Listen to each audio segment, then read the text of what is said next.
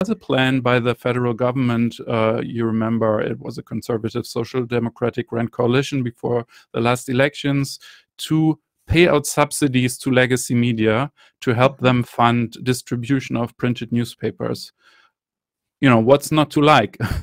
Well, it wasn't supposed to go into the distribution, but it was for a quote unquote innovation, which included you could buy VR goggles, you could buy a new CMS system, you could buy hardware, you could buy Facebook ads, Google ads, like marketing stuff.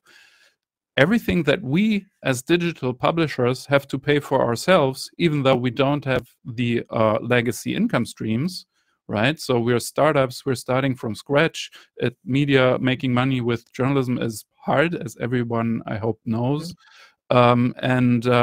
So why were people who already have enough money, or who, you know, had the last 20, 30 years to do their homework, why are they now being handed 220 million euros? That was the plan. So it's a huge sum of money, right? Even in a big media market like Germany, the legacy media would get that money. New digital media, such as my publication Crowd Reporter, but also the hundreds of publications that use the company that I co-founded, Steady, they would get zero. Is that fair? No, it's not fair. And maybe you could say, well, you know, another guy complaining about not getting the money that other people get. True.